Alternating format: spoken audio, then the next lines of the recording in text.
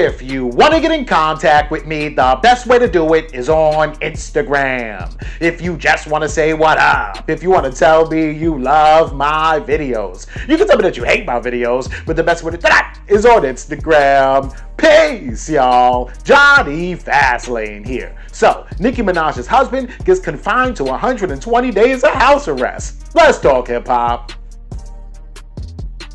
Peace, y'all. It's your boy Johnny Fastlane here. So this situation is crazy, man, because Nicki Minaj's husband gets put on 120 days of house arrest, right? I mean, you guys know the whole situation, man. He is a registered sex offender. He's also a convicted murderer. He went to jail for manslaughter and he went to jail for rape, right? 2 different times, 2 different things, but both of those things did happen years ago. One in the 90s, one in like the early 2000s, right? It's 2023, so both of them happened like, let's say 20 years ago, right? Either way, Nicki Minaj married him and he had to register as a sex offender. But the crazy thing is that you guys know, man, Nicki Minaj and Cardi B, they've been beefing for a while, right? It seems like Kenneth Petty, Nicki Minaj's husband, jumped into, Cardi B's DMs or, threatened Cardi B on the internet. So Offset messaged Kenneth Petty like, where you at? You not finna disrespect my wife. And that's when Kenneth Petty, right after the VMAs, because Nicki Minaj was hosting, Kenneth Petty actually did a video threatening Offset, saying that he's gonna see him, right? It's crazy as hell because he's a registered sex offender and he is on probation.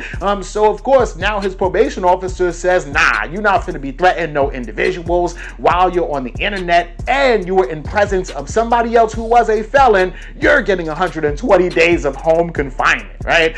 Which is crazy as hell. So when that news came out today, of course a lot of Nicki Minaj fans were saying that Offset told on Kenneth Petty, or that Cardi B told on Kenneth Petty, right?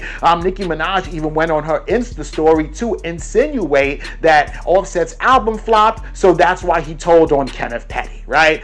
Crazy as hell. Then of course Jason Lee came out and he actually said that Nicki Minaj's husband tried to hire some people to threaten him as well, right? So the whole situation is wild, and it seems like the only person that's really getting in trouble behind any of this, like by the law, is Kenneth Petty, because he got paperwork on him already, right? Everybody else is just trading shots on the internet. They probably will never see each other. They've been doing this for years, but that man is risking his freedom for Nicki Minaj, right? The whole situation is wild, and that's what's going on for now. But yeah, let me know what y'all think about this in the comments.